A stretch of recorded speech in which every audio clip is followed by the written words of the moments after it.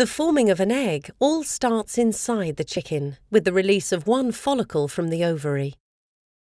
During the next 24 hours, this follicle moves down from the ovary. First, the follicle, which forms the yolk, is caught by a funnel called the infundibulum. In the magnum, the albumin is built up, and after 3 hours, the membranes are made. This starts in the isthmus and takes about 1 hour.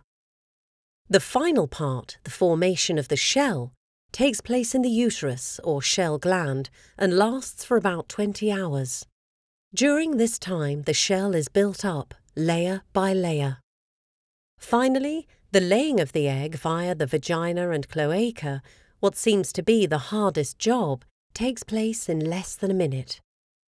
The last part of the cloaca protrudes slightly and presses the large intestine closed, while the latter part of the oviduct still encloses the egg. A smart mechanism that prevents droppings getting onto the egg.